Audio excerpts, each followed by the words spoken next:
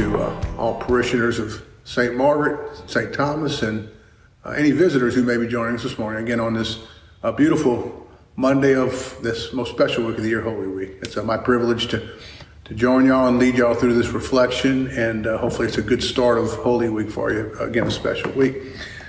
So let us begin. The Lord be with you. And with your spirit. A reading from the Holy Gospel according to John. Glory to you, O Lord.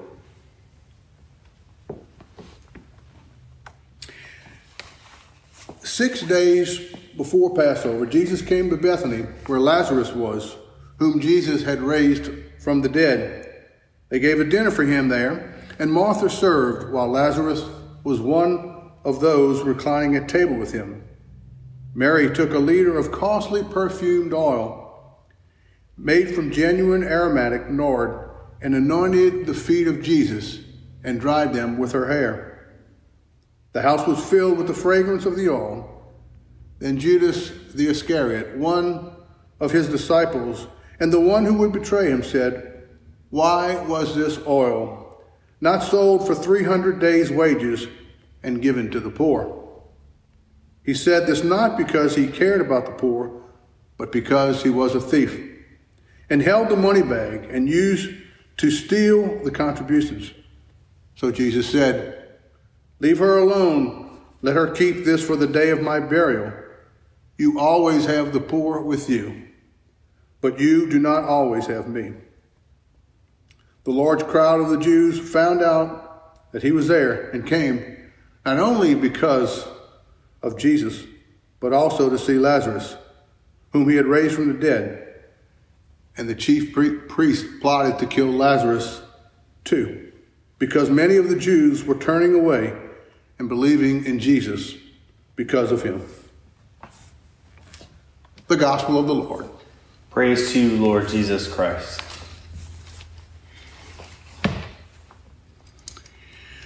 There was a article in last week's Morning Advocate, and while I don't remember all the details, actually I went back to try to look for it, and as luck would have it, you can't ever find that one article. You find everyone else, but you can't find that one. But the article was about a lady, and I don't think it was here in Baton Rouge, and let's just call her Maria. She was Hispanic, and she worked hard. She had worked for quite a few years, little by little, saving up money for her daughter, who was going to be turning 15 before too long, for her, I think we pronounce it quinceañera.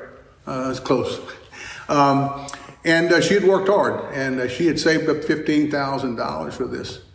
And she was married. She came home one day after work only to find out that the FBI had raided her apartment, not because she had done anything wrong, but because they suspected her husband was involved in drug distribution and some other illegal activities, and they assumed that she was associated with that. And so they raided it. They took many things, including her money, whether she had $15,000 there at her apartment or whether it was in some bank account that they had seized. But she had, because of her association with her husband, had been deemed to be maybe possibly guilty or involved with it. I think maybe perhaps you have been in a situation, or maybe you know somebody who's been in a situation where you've maybe been an innocent bystander, or maybe in the wrong place at the wrong time, and have somehow been associated with a crime or some other illegal activity. Maybe it wasn't even a crime. Maybe it was something that you were associated with or perceived to be associated with, something that maybe was a part of a movement or a position that you had taken that was unpopular, or even worse, maybe threatened the legal authorities, or not the legal authorities, but people maybe who were in power, an individual, an organization, that were threatened because of that. Maybe you initially planned on just going there or being part of it just to get information without even taking a position, but sure enough, as it oftentimes happens, just being there associates you with it, and you're seen as a suspect or a person of interest. And you have an X on your back, and all of a sudden now you become maybe the hunted, so to speak. I think today's gospel, Jesus returns to Bethany. in John's Gospel. It's a chapter later from when Jesus had raised Lazarus. And it's something where he comes, and among the numerous messages that we see, we come to learn, surprisingly maybe, that Lazarus now is on the chief priest hit list because he really represents evidence of Jesus' miracles and maybe who Jesus says he is. That hit list seems to be getting ever longer, doesn't it? It includes people like the man born blind, who we heard about a few weeks ago, and Bartimaeus, the blind beggar, the deaf mute, who Jesus had healed, the leper, the centurion servant, and even the little girl who sometime back in Scripture Jesus had brought back to life.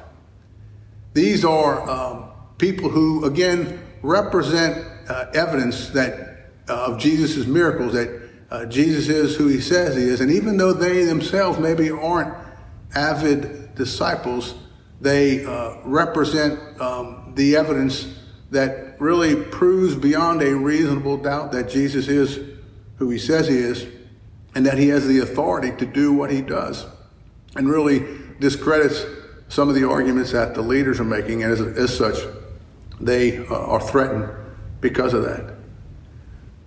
Maybe these people who have been healed, maybe they feel like they now realize that their lives maybe are in jeopardy. Maybe they have fear because of that, and maybe even regret a little bit being healed now because their lives are in jeopardy. But as we know, such is the price or the cost that we pay to be associated with somebody who stands up for the truth, who stands up for what is right, even or especially when it involves people who may want to silence them and have the power to silence them. I think in our society, going to church, we're guaranteed that right in our Constitution to go to church and to worship freely.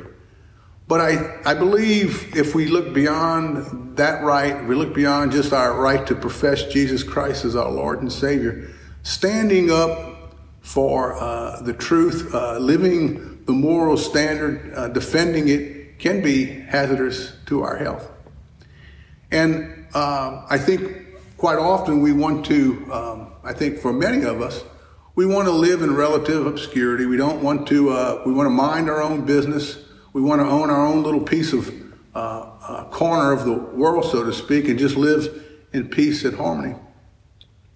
I think we want our modus operandi, so to speak, is just to not rock the boat, to not challenge, just continue to live out our faith in a very simple way, and not upset any people. But I think maybe when those opportunities, we may not seek out those opportunities to defend the moral standard, but when they knock on our door, can we respond to those, knowing that being associated with Jesus may be hazardous to our health and may cause us some problems? I think in our world today, we clearly have those opportunities, and we're called to seek those out and to respond to them, to be courageous, to trust that being associated with Jesus, and to proudly say that will guide us along our way and will protect us, and we'll be fine with that. Maria, back to our story, Maria never got back her full $15,000. I think according to the story, she got back about $10,000.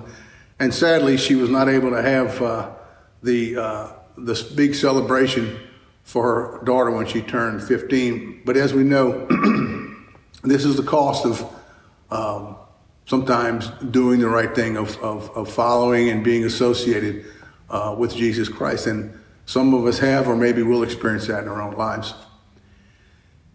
As we prepare to celebrate this Holy Week, we are reminded again that this is really the culmination, the final chapter in Jesus' life here on earth.